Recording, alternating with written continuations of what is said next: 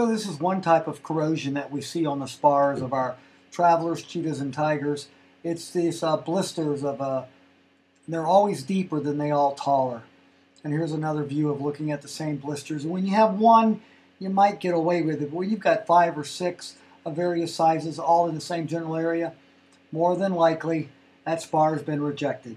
Luckily, on this pre-purchase, the owners decided to send the airplane down to Fletch Air, get a new spar, and fix a fuel tank leak for the prospective buyer at the same time. And then most of the time what you see is blisters on the top and that wide expanse of light surface corrosion. Here's what it looks like underneath the gear attach points. Again, these spars need to be Scotch-Brighted down, clean, and then look to see what you have. And if they're good, then you can go ahead and put anodize and alanize, and then go back and put on primer on these items.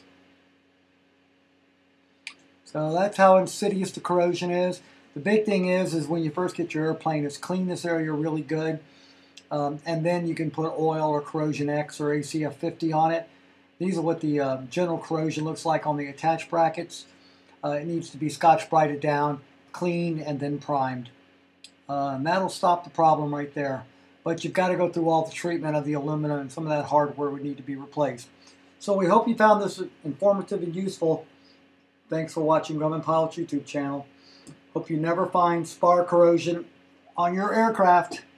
And here's how to look for it.